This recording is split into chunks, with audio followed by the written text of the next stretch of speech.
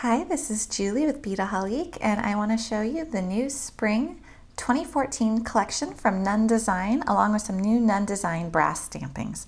Nunn Design is one of my very favorite collections. I love everything that they put out. It just has this wonderful old world feel to it, just classic. And I'm always excited to see what they come out with next. So here are some of the stampings that you're going to see available. You have a fabulous owl. Now the stampings are fully molded and three-dimensional on one side, and then it's hollow on the back side.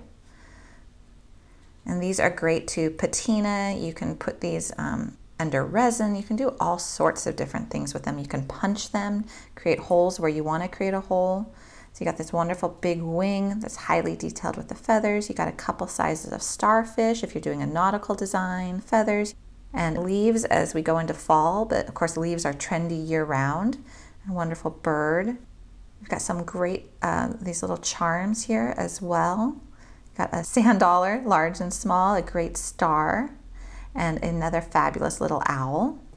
And then also in the Spring 2014 collection are these lovely little Eiffel Towers, and I have 4 of them out because you're going to see a lot of these different products available in 4 different finishes.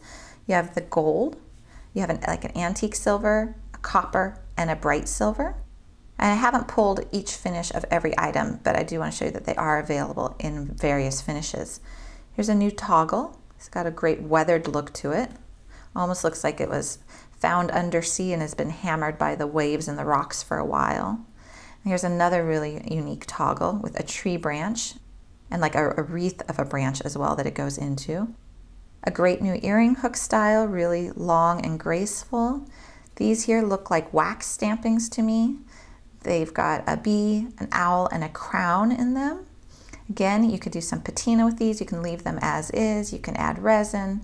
You can add some chatons, a whole bunch of different things you can do with them. This is a new bezel shape. It's a long rectangle with a loop on each side. So this will be a great link to work with. Have a little anchor charm, a feather charm, an arrow, some coral. A couple different heart styles here that you're going to see in different sizes. Got a fleur-de-lis, a little flower, a couple different lucky horseshoes. Then you have this lovely Buddha symbol with a lot of detail in it. It's flat on the back, but it's got that great detail on the front. Got a wishbone, a seahorse, and another little star. This one's two-sided.